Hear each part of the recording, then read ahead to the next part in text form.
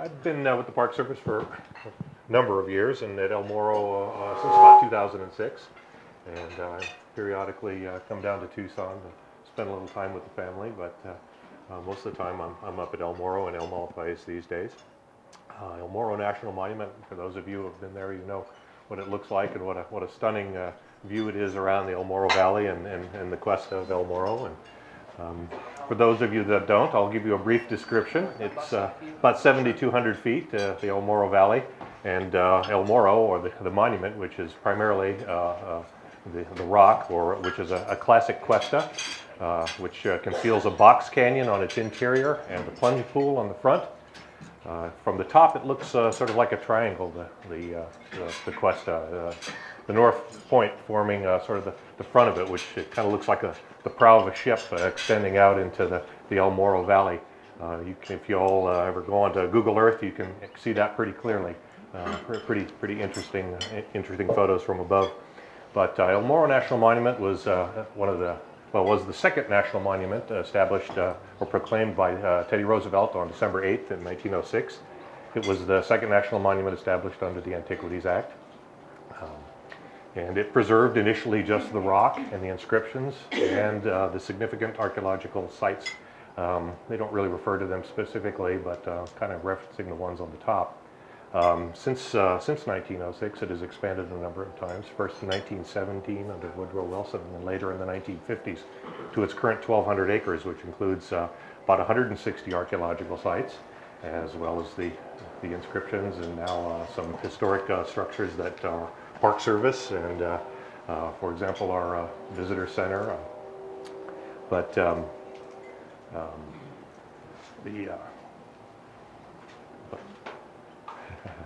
Lost my place. Yes, the inscriptions. That's right. I knew there was some place I was headed. There are petroglyphs and pictographs at El Morro, as well as 2,500 inscriptions. That many have been documented to this day. We still find some occasionally, and we still get a few new ones. Unfortunately, people don't pay attention to the signs. But as I said, the monument was established for its significant cultural resources, inscriptions, and archaeology. And of course, the Spanish inscriptions are probably the thing that people remember the most often. To go and visit the earliest ones in the United States, starting with Don Juan Oñate's inscription from 1605. And there are a number that run through the Spanish period, as well as inscriptions from the American period. So from starting with 1849 through the early 20th century. In 1849, Simpson and Kern stopped on their as kind of a detour from the expedition, the Washington expedition to punish the Navajo, and they made a detour to look at El Morro. They'd heard quite a bit about the inscriptions and a little bit about the archaeology. And Simpson, who had already visited Chaco Canyon prior to that, was pretty interested in seeing the sites. He wanted to see the inscriptions, but he really wanted to see some of the archaeology as well. So that's kind of what brought them there, with a guide and one other person to help out with camp. But really, there were only about 3 or 4 total in 1849 that visited, that made that stop, set up camp, and they spent about 72 hours there and managed to get all of the inscriptions. Well, at that time, all that was there were the Spanish inscriptions. Actually, that's not true. There were perhaps a few from the Mexican period, and we're not entirely certain what happened to some of those, but there's at least one from 1836. But anyway, he was able to get through all of those, and subsequently the place became rather an attraction for people visiting to see the inscriptions. I mean, it had always been a stop, a water hole, a place to pause on the trip, perhaps between Acoma and the Pueblo of Zuni, because of the water at the plunge pool, and people stopped and left their names along the way. The plunge pool is, contrary to some of the reference I've seen, it is actually a tinaja, or a water source that is gets all of its water from flow from the rock from the top. So it plunges some 200 feet down and forms a basin. and that's where the water has been retained over the years. The Park Service added a dam to that in the 1920s in order to kind of bring up the water level, because at the time that was really the only source of water for the park. So that's what they used for the monument. That's what the superintendent's house, that's where the water came from, and that's what the visitors would use also when they were there for camping or view the inscriptions. That pool was enhanced a little bit later on in the 1940s to continue to provide water, which served more or less until about the 1950s, when the Park Service did finally get a well going and was able to get water into the visitor center that didn't come from the pool. But the pool has been, a semi-reliable source for a very long time, and if you visit there now, you'll see that it's pretty good size because of the dam. It kind of varies between about 7 and 11 feet deep, so it's pretty substantial. Draws a lot of wildlife. A very nice place to sit and contemplate. It's also kind of interesting. It can freeze over in the wintertime, or at least the top can. So it looks nice, equally nice in the winter.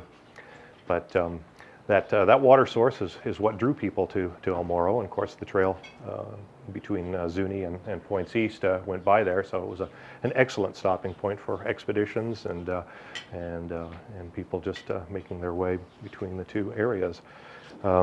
So preserving the inscriptions, that has been of great concern since the park was established, and of course that's why it was established, to protect what had been, people had been stopping to see for so many years, because, well, like so many things, vandalism was occurring even at that time. There was also concern that the area would become a part of a ranch, and structures, essentially development would occur around it. I don't think they thought of it in those terms at that time, but there was concern over protecting that resource. So, of course, the monument was established.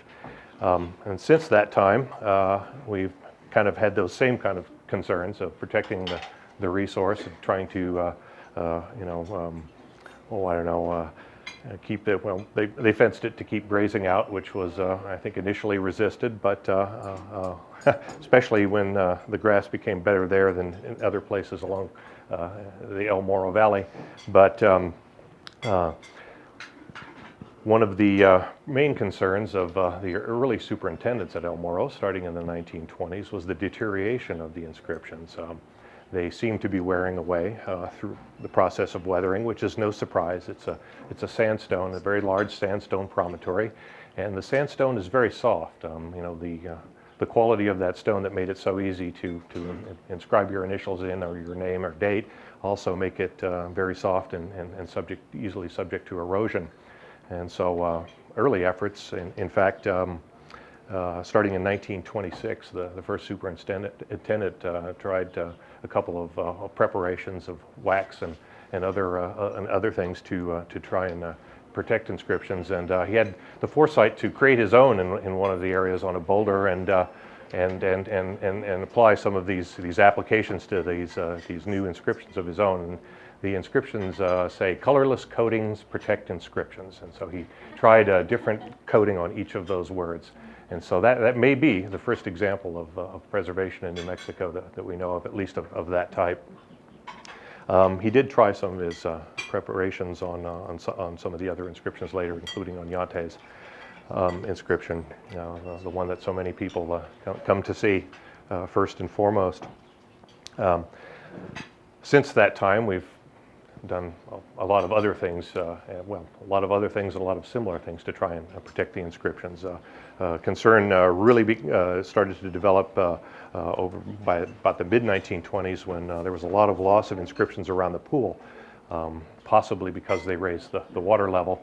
And I think maybe I'll talk about that a little bit later when we get into the panel portion. But by late 1970s, 1980s, and certainly in the 1990s, we began to have conservators at El Morro on a regular basis, and their first order of business was to go around all of the inscription panels and to sort of assess them, but prioritize which types of inscriptions needed their attention the most. And so between a period of about 1991 and about 1996, they looked at 610 inscription panels and photographed them all, and then came back and then did treatments on inscription panels that had the greatest need, essentially the greatest loss of erosion, and kind of the way they made that determination initially, and sort of leading into why we're doing this project, is that we had no way initially to determine the rate of erosion, or what really to monitor the change. We had photographs going back to the 1890s, the Lummis photographs, and a lot of those I've seen. I'm just talking about that a moment ago. Most of those tend to be a photograph of the rock, the front of inscription rock, well, primarily the north point, that prow of the ship that sticks out into El Morro Valley. And so it's a nice scenic shot, but it doesn't tell us much about the photographs up close. In 1955, there was all of the inscriptions. I want to say all. I think the majority were documented, and so that kind of provided a baseline that the conservators started with, was that 1955 sequence. And so from there, they went to photographing in 1991, and subsequently photographed the same groups in the same spots over and over. And in doing so, they noticed a number of different types of damage that were resulting from weathering that was occurring to the inscriptions. And they, on the photographs, they made overlays, and they would mark on the overlays what the damage was to the inscriptions. And for example, spalling was one of the more frequent ones. Salt disturbance, even insects. Granular degradation, where it just slightly erodes. We even have accumulation from clay wash, so it's erosion from the top of the rock that washes down over the inscriptions. Cracks, let's see, and well, of course, just channeling from water runoff. I think initially, in starting certainly in the 1920s, the greatest concern was this slow and incremental degradation of the inscriptions, the fact that the surface appeared to be wearing away, and I think that that's where a lot of the focus was, and perhaps that's why they used things like paraffin and other types of chemicals to sort of try and provide a protective coating over the inscription. And that's it's not without problems. That can help, and in some cases it did, according to the conservation reports from the 90s. They thought that perhaps some of the treatments that were done early on may have done some good. But as is often the case, if you apply something to a surface that is, say, weak sandstone that's crumbly, and in this case the El Morro sandstone has a very high clay content, and when it does absorb moisture, it can kind of stresses. It can expand and contract, and when that happens over and over again, it kind of breaks down. So if you have a surface treatment that covers perhaps just one inscription, that whole piece might eventually come off, because the inscription might stick to the application, the preservative that you put just on that particular point. And so that was of one concern also about, well, how much of this stuff should we put on in terms of treatments. So well, not a lot of those paraffin treatments were done. So jumping ahead in time to the 2000s, we decided that we could try and put in some funding through the Park Service's cyclical process of getting funding requests, and thought we'd try and address this problem of erosion rate, because, like I said, the conservators had been working on this for a number of years, trying to determine loss and what kinds of things, not only what kinds of things were affecting the inscriptions, but how fast they're going away. So this project was initiated to use LiDAR scanning for that process, to give the conservators something that they could use and assess loss for the very first time. And I'll let Doug get into that component of it, but before I go on to that, or let Doug go on to that, I would say that just that fact of change that we see in photographs at El Morro, not just the ones that were taken in the 1950s and subsequently by conservators, but you can really see it even from some of I guess popular cultural things that have been, well, I don't know if you've ever seen that movie, Four Faces West. It's a Western with Joel McCrea. Well, he stands at the north point of Inscription Rock, and he's talking to some of the cowboys and the heroine in the movie, and one of them is talking about how his grandfather had come by and had left an inscription there, and it's you know, I don't know, it's an interesting scene, but primarily for where they're standing, because they are standing right on the north side of the North Point, and there are a couple of inscriptions there that are just crystal clear. There's one that has kind of a frame around it, sort of looks like a rope, someone carved a rope, and then there's a second one that has that same type of carving on it. If you go there today, that smaller one is almost gone, almost can't see it, and that movie was made in 1947. The other thing that's very surprising there, and also perhaps very significant, is that all of the inscriptions that they were standing in front of, and there are probably, I don't know, 50 or 60 in that one panel, are really hard to see. It's very dark, and they've been covered all with lichen. And when that movie was made, there wasn't any lichen on the rock at that time, so something has changed in that spot. It's become wetter. The lichen sure like that spot. And so these are, you know, some of the things that that the conservators, that we're all looking at in our efforts to try and preserve these inscriptions, because it's, you know, not just weathering, not just incremental erosion, but there appear to be a number of things going on. And maybe we can talk about that after we get into this a little bit. Alrighty, well, my involvement started in 2005, and it grew out of a desire to use these new technologies in geospatial positioning, particularly LiDAR, to come in and document the glyphs. And this was set up through a thing called the Cooperative Ecosystem Study Unit, which is a really interesting way of the Park Service being able to hire universities or not-for-profit research organizations to do real science on national parks. And this was all coordinated through Chris Dorr at the first, who is an expert in geospatial modeling and had a lot of expertise in applying laser scanning in archaeological context from a burial project that statistical research had done in California. And so the idea was that the center would hire someone to run the scanner, and we would coordinate the data analysis and see if we could, after multiple years of scanning, see what we could see in terms of loss or accretion on these inscription surfaces through the scans. And I guess I should take a step back and describe LiDAR just a little bit. And I've got on your second page of the handout, there's a picture right in the middle of Skip Howe, our scanner operator, looking through the scanning device. And for starters, there's always acronyms. LiDAR uses lasers. So laser stands for light amplification through the stimulated emission of radiation, which is a fancy way of saying that electrically you stimulate something like a crystal or a gas, and that causes that crystal or gas to start emitting photons. And if you set it up just right, the photons will all be aimed in exactly one direction, and therefore that light is called coherent.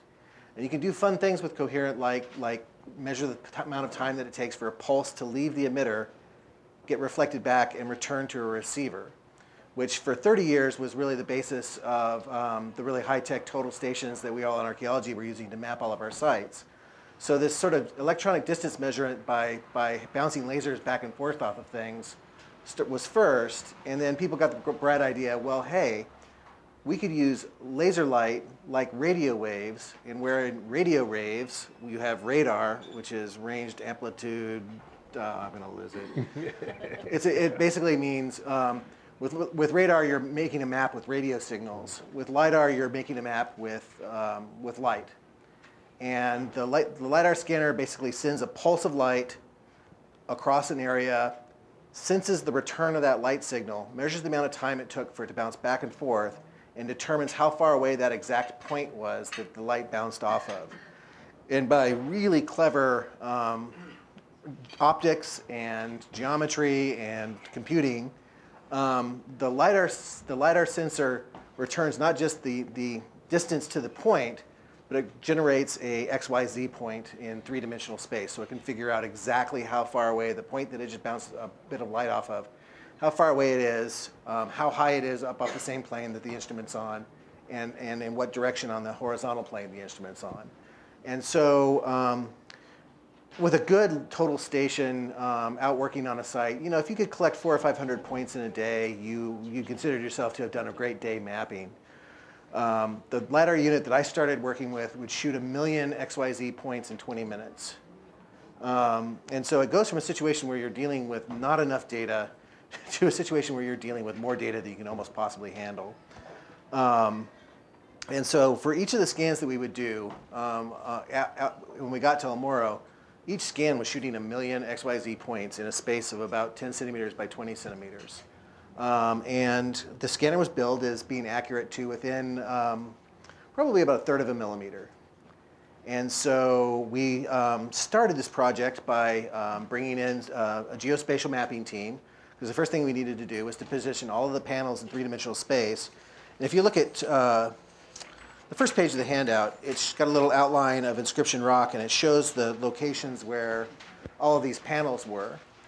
On each of the panels, we placed a cluster of mapping targets. And if you turn back to the second page, you can see these little mapping targets. They're just little bullseyes, essentially, that we wanted to make small enough so that they wouldn't be visually obtrusive to people touring the park, but that we could glue them onto the rocks so that they would stay there from year to year, and they would serve as a way to tie the mapping data into real-world coordinates. So the entire project was tied in with really expensive military or survey-grade GPS scanners that positioned every bit of what we were going to be doing in exact XYZ three-dimensional space. And so we had a really precise way of mapping and measuring how the panels would change through time.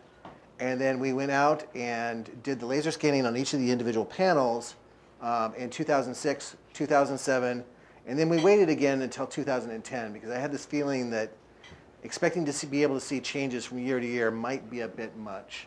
So we decided to wait a couple of years and do the final scan in 2010, so we might have a better hope of gauging some of the processes.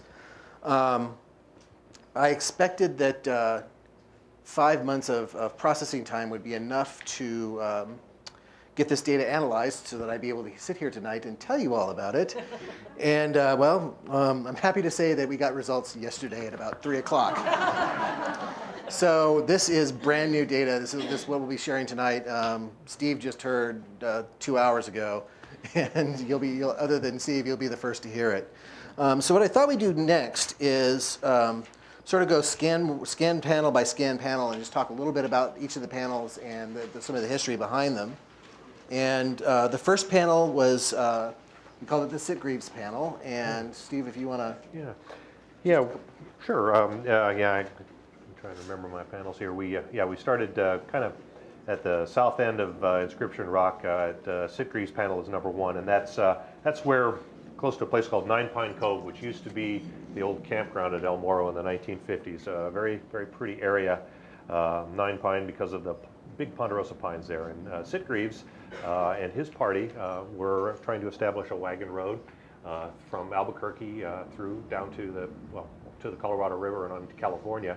And in 1851, they passed by El Morro and stopped and camped, and they left their names behind. Sitgreaves, which is one of the scans you'll see in that handout.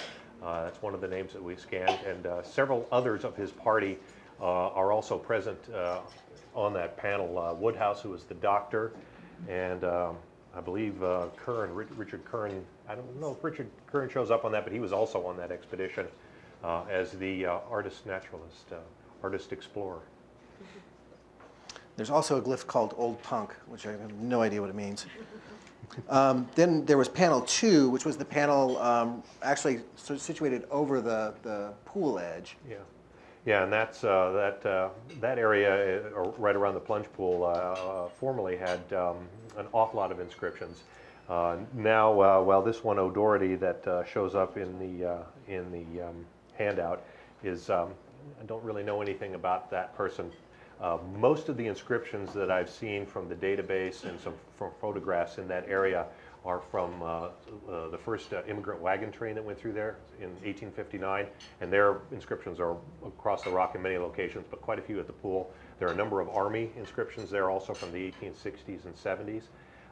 Just an interesting story on that area, just because we've had a lot of inscription loss around the pool, and quite likely related to the fact that the water level in the pool was raised in the 1940s. A ranger visiting El Morro in 1971 who had worked at El Morro from 1934 through 1936. When he came to the pool, he said, "My God, what's this place?" He didn't recognize it because he wasn't used to seeing so much water in there. He said that there had formerly had been a sort of a sandbank that ran around the edge of the pool. And of course, now it's water from side to side. And he also said there were inscriptions from the base of the rock to as tall as a man could inscribe on a horseback.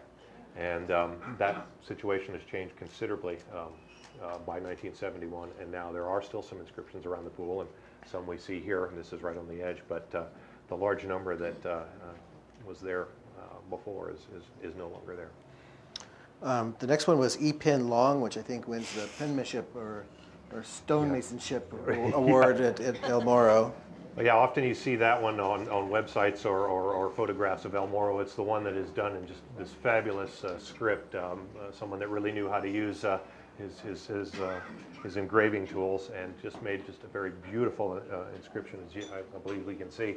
And Long, and the ones in the panels that are coming afterward for panel 3 and panel 4, and actually panel 5, all of these gentlemen, Long, Engel, and Breckenridge, they were all with Beale and the Camel Corps when they passed by El Morro. So between 1857 and 1859, I guess Beale came back on the road back, I think it was 1859, but he certainly came through on, well, his crew came through in 1857. He had something else to do on the first time, so he was not there and did not leave his name until he returned.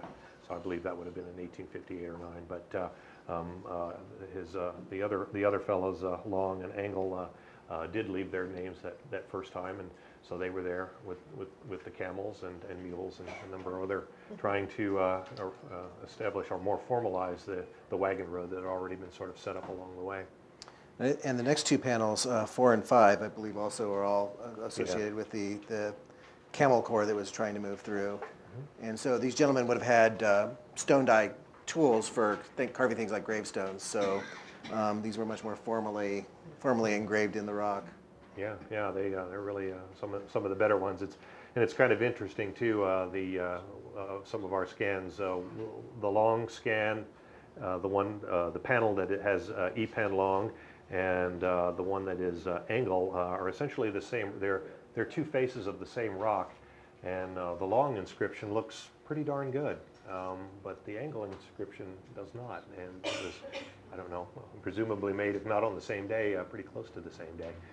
So these are, items of interest for us. It has a bit to do with the geology and weathering there, I'm sure, but there's still a lot to learn about why one is in better condition than the other. And I should point out, I'm going to put all of these graphics online as PDFs. When the video goes up for this talk, probably within about a week, you can go to the center's website and you'll be able to download these graphics, and those images are a lot clearer. I apologize if these aren't as clear as they could be. The next glyph, I know we're supposed to be historically relative, but Onate was not a nice guy. Yes, and he passed by El Morro a couple of times. The first time in 1598 on his way to the Sea of Cortez, and chose not to leave any marking, or at least none that we have found or lasted. But on his return trip from his second trip to the Gulf of California is when he made his inscription, which is the one we've scanned. Very busy spot that one where Oñate was. I guess everybody wanted in on it, and of course he carved right over petroglyphs, so in fine form. And we really haven't talked much about the ancient petroglyphs there, but the petroglyphs at El Morro are just absolutely astonishing. Some of the neatest examples of Native American rock art I've ever seen. Absolutely, yeah. The next panel is called Cherty, for the primary glyph that's labeled Cherty, yes. With an interesting script. But yeah, but again, I think it's one from the immigrant wagon train from 1859. There are a number of inscriptions from that wagon train right kind of in that area. There's a little alcove just a little bit south of this Cherty inscription, and all I can tell you, if you were on the path, it would be just around the corner from a rock that looks very dangerous. The one with the big crack looks like it's going to come down any time. One of the Park Service geologists that went by to examine it said he wouldn't walk in front of it, but people had been for a long time. But so we think that perhaps Cherty was on that wagon train. There's a very nice inscription in the alcove beyond that hanging rock that is by Sally Fox, who was also on that wagon train, and she left, her name is very hard to read. I don't know, she may not have pressed very hard with what she was inscribing with, or it may have succumbed to weathering. But Sally was on that wagon train and survived an Indian attack on the Colorado River, which took the lives of many of the people on the train as well as all of their animals. And she survived an arrow wound and lived into old age, but retained the dress that had the mark from the arrow piercing. The next is the northeast point on Inscription Rock, and we've already talked about that a little bit. Yeah. How the lichens are tearing that one up. And then finally on the backside we have the glyphs from the Bishop of Durango's visit. Yes, and that was Bishop of Durango was coming up to to sort of extend the influence from Mexico to New Mexico, and he and his companion arrived in 1737, and their arrival was met with some resistance from the Franciscans. They sort of feared the intrusion of the Jesuits into their territory, but the bishop did pay a visit to Zuni, and did leave his name on the rock. Okay. So we collated all this data, and by 2008, we had tried to do some tests between comparing the first 2 years of scans. And unfortunately, we realized that our initial strategy was off. And this was all set up as a study on how this process works. So negative evidence isn't always bad, and sometimes when you realize you've screwed up, as long as you publish the fact that you've screwed up, it's all okay. So one of the ways I screwed up was that the way that the software works in analyzing these scans, it takes one scan world or one set of points and looks at the other scan point, and it runs a statistical measure to match these two surfaces. And in running that statistical measure, it's a least squares analysis, it actually tries to erase any difference between years 1 and 2 because it's trying to best fit the two scans together. So already you're starting to get a little bit of squishiness in the analysis. And unfortunately, the other problem was the way the software works is you would do on one of these 1 by 2 meters panels, you can only scan 10 by 20 centimeters at a time. So your scans overlap and you stitch them together into a mosaic. Well, the mosaic was accurate to with sub-millimeter accuracy at the center of the panel, but out towards the edges, we started seeing errors of 1 to 2 millimeters. So it was obvious that there was going to be some problems with going forward on this study. So the part of the taking a couple years off was to come up with a strategy to try to deal with that. So we went back in 2010, and as usual, the technology changes, and the folks who we brought out to use the exact same scanner that had been used in the first 2 years brought a new scanner with them. And the first scanner we were using, as you've seen in that second page, was very large, very difficult. You had this incredible tripod that you had to be continually moving and changing the angles. This new scanner was called a surphaser, and being a Star Trek geek, anything with the word phaser in it's good by me. But with the surphaser, you just set it up in the middle of an area, turn it on, and it just starts spinning. And it shot the entire panel in what took us normally 4 hours. It shot it in 10 minutes. And we knew that it wasn't going to have quite the same level of fine detail accuracy as the close range scanner, but we were pretty shocked at how accurate the results really were. And that scanner actually gave us a better framework to lay all of the rest of the earlier scans back on top of. So that did a lot to help us pull those edges back into a more accurate measurement. And if we could go ahead and pass these out. I only had time to make about 10 of these, and they're color prints, so they're sort of expensive. Again, this data will be online on the center's website within about a week or so. They went through, our scanner operators went through and ran some basic analyses on three of the 9 panels that we had been working with. And unfortunately, the results weren't very encouraging. We could see changes from year to year at the scale of about 1 millimeter or greater, and we were confident that what we were seeing was accurate. That when we saw that level of change, we knew something that was different and was worth noting. So on this first page, there's sort of a photograph of the scanned area, a photograph of the scanned comparisons, and there's sort of this wash of blue-green information. That's mostly just statistical noise. However, there are certain little spots that are sort of bright yellow and bright red. Those do show changes on the rock. And we were able to zoom in on those changes so that the final image down here shows exactly what's happening to that rock surface. And in every case, for all 3 scans, we did not see any loss of rock media. We didn't see any loss of the sandstone material. We saw stuff being stuck onto it. And in this first case in panel 1, I believe it's clay wash. But we did sort of zoom in on the actual Sitgreaves inscription, which is the next page. And even the statistical noise was a lot finer than we had seen before, which indicated to us that maybe even at a sub-millimeter level, this inscription had not suffered any weathering in the past 4 years. Moving over to the second panel, and there's a great photo at the top here of this incredible dock-like structure that the folks at El Morro built for us so that we could position our scanner out over the lake surface. If you look at the bottom of that, you can see all of this gunk that's been adhered to the inscriptions themselves. And I believe most of this is spider webs and spider egg casings and things like that. And then on the last page, on the Cherney inscription, we see more clay wash adhering to the surface of the stone. Why this is important is if you go to any part of the rock, and we had a situation where we had a scanner operator accidentally brush up against the rock. When that clay wash comes down and adheres to the surface, it becomes very fragile and very friable. And if that surface gets brushed away, you can see a little indentation where the clay wash has peeled off part of inscription rock, and that's dropped to the ground as the clay wash disappears. So this clay wash process is obviously having a lot of detrimental impacts. And so what we're going to do next is we're going to make one last stab at this data. We're going to go ahead and process all of the rest of the scanned panels to the same level of accuracy.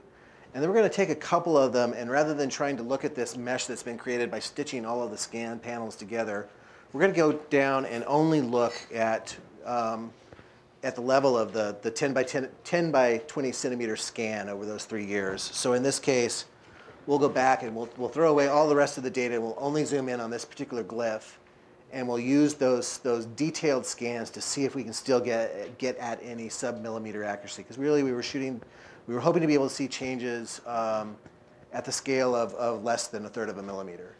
And one of the things I'm going to be really interested in are some possible other proxy measures that we can use to look at the shapes to see if erosion's happening in ways that might not be reflected in the removal of individual sand grains. But if you could picture one of these inscriptions being eroded a little bit, that shape of the letter is going to change. And it might expand slightly, or with successive clay washes, it might actually contract slightly.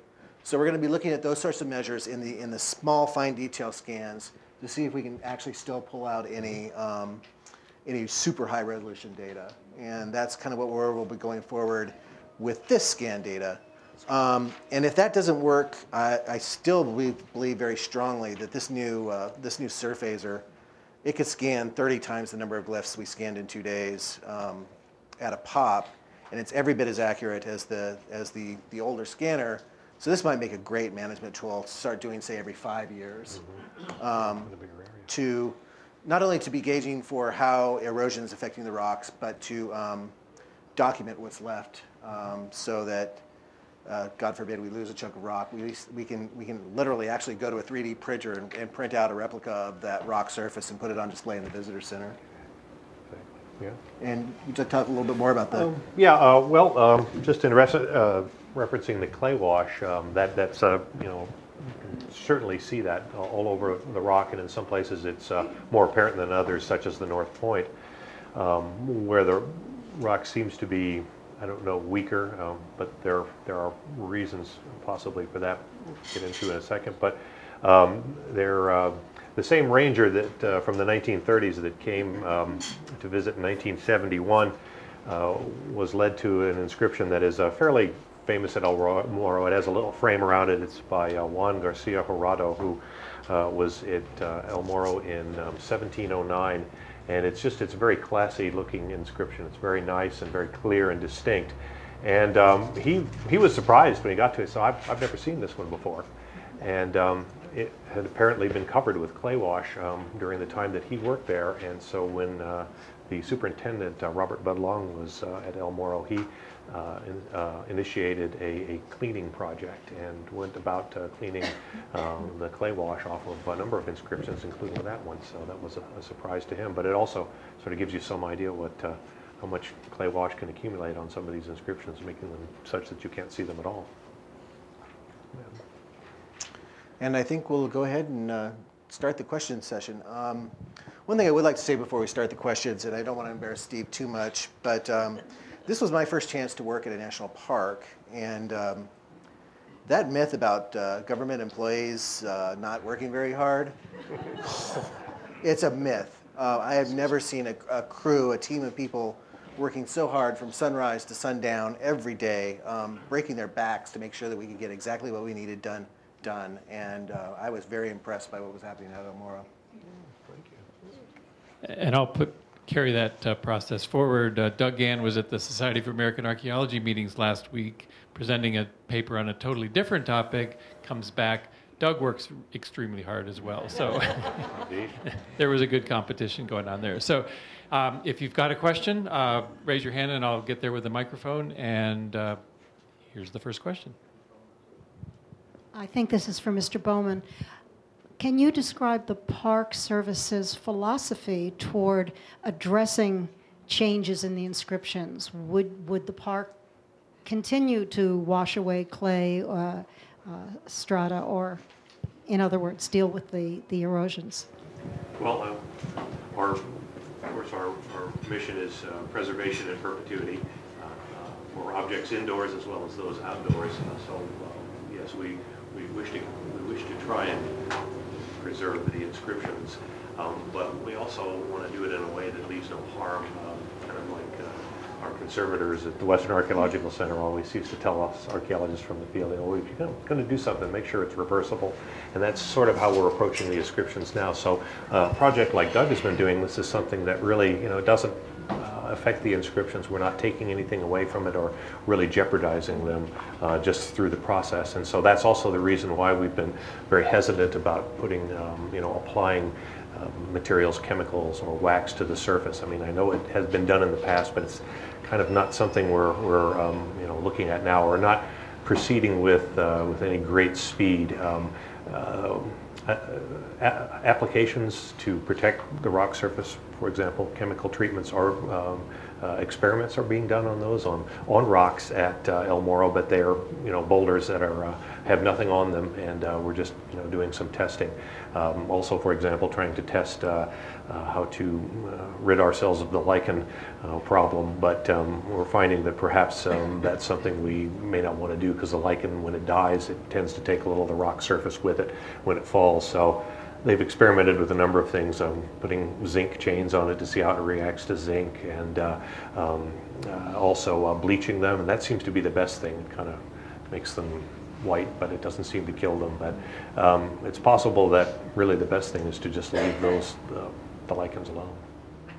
There are pencils and papers on your tables. If you don't feel comfortable speaking into this microphone, I will be happy to convey the question, but looks like we've got someone back here. I'll be right there. Thank you for your speech. I have a question. Have you compared the hardness and composition of the sandstone in El Morro to sandstone in Puglia in Italy and Sicily, like Syracuse in Italy, and also in Malta, because they have some of the same problems, but I don't know if you can use them. That of course depends on the composition.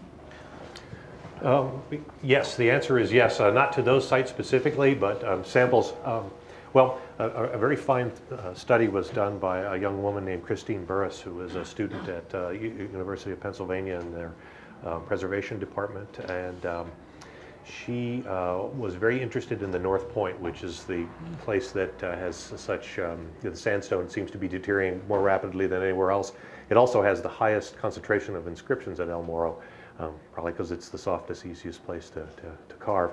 But she took samples from rock that does regularly fall just off the point from some elevation above, and she collected one, got a permit and collected it, and she compared it with other sandstones from the area and other places in New Mexico and did analysis of its, you know, a geochemical analysis, and found that it has a very high clay content, and which makes it very soft, and it's primarily quartz sand, and I forget the other material, but it's composed of three things, and the clay being the binder, but quite a lot of clay, and what well, in the course of her analysis, she found that all the sandstone in her tests will absorb water at a particular rate.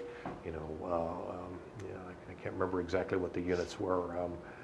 Well, anyway, the El Morro sandstone was more than 5 times the rate of some of the other sandstone that was tested. So it really absorbs water, and perhaps quite rapidly, and often, well, I guess when sandstone absorbs water, it can expand, and it can actually deform its shape, perhaps not visible to the eye, but it will actually kind of expand a little bit, and as it dries out, it contracts, and the sandstone can do that a few times, maybe 100 times, maybe 10 times, depending upon the stone, and then its integrity is compromised, and it will break or spall.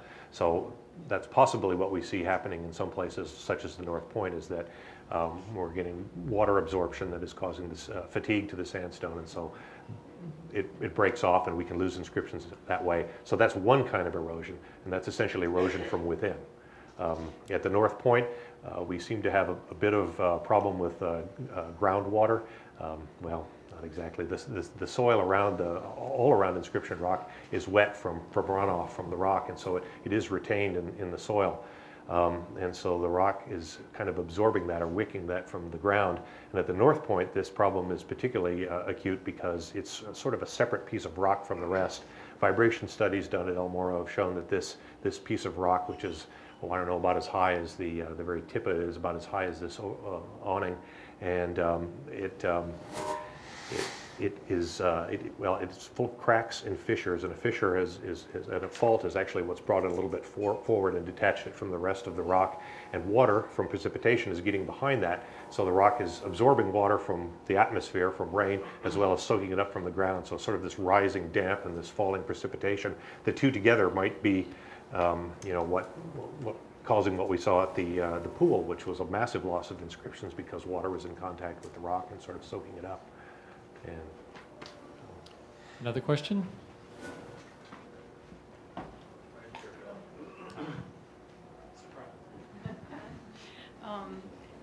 This is for Doug. Did you work directly at all with any conservators to see if they had any particular needs in terms of analysis that you could offer to them, or you could, your work could do? Everything that we did was done based on the conservators' needs. The panels that we're working with were panels that have either had conservative treatment or have had prior conservators look at them, and they're currently tracking those panels. So the whole study was based on the conservators' needs, and we had a conservator out with us, Gretchen. Yeah, Gretchen Vakes from the Western Archaeological Center, who was responsible for making sure that we had no impacts, and she was the one that actually fixed all those targets in ways for minimal impacts on the rock. Yeah, those are removable, but we're kind of waiting to see if they wear off, see how long it takes. They may have additional uses in the future, exactly. So I hope they stick around. Well, they're very small. It's hard to see them. Are there other places in the U.S. where, if you will, passersby have written their names like El Morro? Sure. Yeah. I can't think of any historic examples of really popular places where people have left their signatures, but prehistoric examples, newspaper rocks, picture rocks here, Casa Grande. I mean, there's places all over the United States where people left their marks.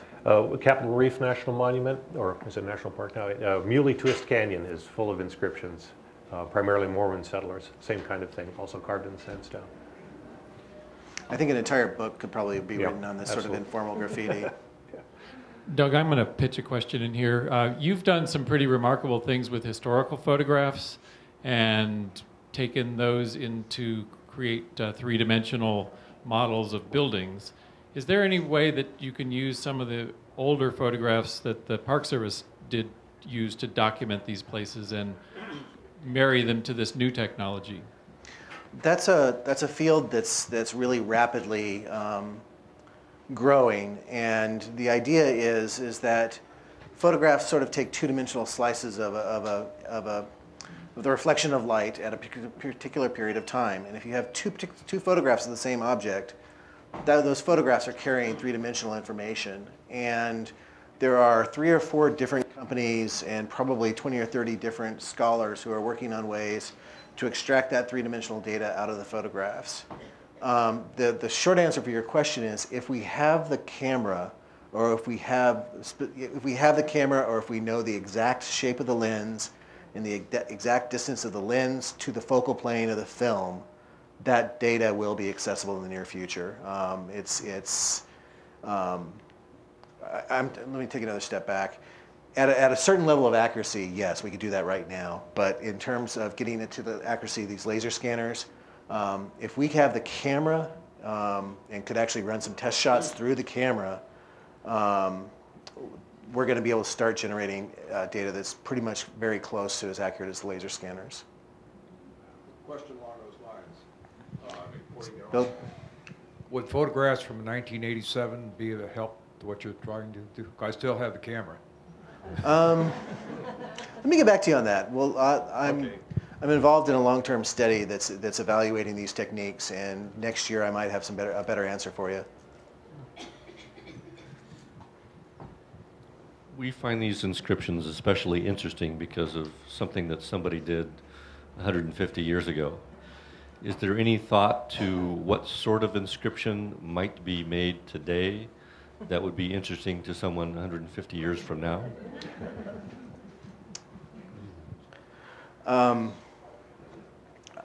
Working out at El Morro, I couldn't help but think about the rock as a type of internet carrying data through time, and that, yeah, that 150 years from now, if our society is still around, they'll have more data to mine than they know what to do with, and most people that I deal with are writing stuff down all of the time in ways that will carry through to the future, whether they like it or not. El Morro has 2 boulders in the front that you can inscribe whatever you like on now. That's open. And there's also a register when you go out to the trail. You can sign your name and draw whatever you like there too. And they keep all of that. It's interesting to look at. It is. As an aside, a friend of mine was working on a study where the government wanted to know, how could we leave a message for someone 10,000 years in the future? What would you do to signal that this place has buried nuclear waste and it's going to be lethal for the next 10,000 years? How do you send that message? Look at how English has changed in just the past 600 years. It's a tough question to think about, and when you start thinking about time scales of thousands of years. Mm-hmm. The best design I saw was a forest of spikes. The architect called it the architecture of revulsion. But he wanted to build it out of obsidian, and so, of course, that would have been really dumb because that'd be a great tool source. That question was asked of an indigenous tribe who laughed at it and said, "We'll tell them." I like that. Are there other questions in the far back there? I can't see that far back. Donna. This one's for Steve. Does the Park Service contemplate at all altering that pool so that it goes back to the way it was before, or is that a lost cause? Every day. Yeah, we have talked about that, and we've done studies. Start with thought perhaps the pool was creating a sort of a perched water table along the front of Inscription Rock, because before the dam was there was an arroyo. In the 1880s, the arroyo just was casual mention that someone had come by there and mentioned the arroyo was starting, and by 1932 it was 15 feet wide and 15 feet deep, so it was carrying a lot of runoff away from the rock. And in the 1930s, they filled it in and recontoured the surface in front of the rock, which that alone may have had some made some significant changes to how things work around the front of inscription rock. And what has happened since then is vegetation has really taken over that area in front of the rock because all that moisture is now being retained in the ground there. Now, other things, fire suppression and grazing, have had a lot to do with the change in the character of the vegetation around El Morro and in the El Morro Valley. It's not that much different. It's just the density and composition is now. But there's a lot around inscription rock. So the dam kind of took care of the erosion problem initially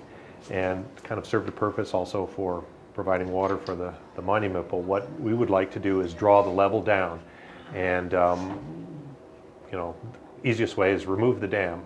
But now that's a historic structure, and so that's a problem. So we're one of the thoughts on that would be to essentially put a hole in it, perhaps at a point where you couldn't see, and allow it to lower its level by having it piped out. And at this point, I don't know what's going to happen, but it's certainly under contemplation. The park is working on its general management plan. The pool is an important component of El Morro's history and its character and the theme. So discussions about the dam and changing the water level are part of that. So I don't know, stay tuned. We'll see. Any other questions? I've got one more. Doug, you mentioned the spectacular prehistoric petroglyphs out there. Presumably those were pecked into this sandstone. Is there any difference in the rate of weathering of those that is observable or even speculated on compared to the historic inscriptions, just in terms of the different technique of making them? It's a good question. Which you hadn't thought of. Well, yeah. One thing I did think of when you mentioned the Pin Long glyph, the E Pin Long glyph is in such pristine shape, and it doesn't look like it's wearing much. And it may share a characteristic with the prehistoric glyphs in that it appears to be slightly angled towards the sun, which may be keeping those panels drier than the rest, which would reduce the dissolving of the matrix between the sand grains. That's kind of the only thing I can think of. Yeah. But that wouldn't explain the preservation that has been so excellent on the north face, where literally the sun almost never shines. Right. And it's hard to say, hard to say what we've lost in terms of petroglyphs. Like at the North Point, there's in Nine Pine Cove, kind of around the corner from Sitgrave's inscription, there are a lot of petroglyphs that are also in pretty fine shape, but they get a lot of sun, afternoon sun. But the change we see there are also pictographs there, and some of them are almost completely obliterated by clay wash, completely covered by that, and that's just coming down from the upper portion. So there is a fair bit of change there to those. It's actually a great question, and the Onate panel is going to be a perfect one to study in that, because the ancient glyphs are still very sharp, clear. and I suspect the Onate glyphs will probably follow the same pattern. Yeah. Other questions? Well, I want to thank our speakers tonight. Thank all you.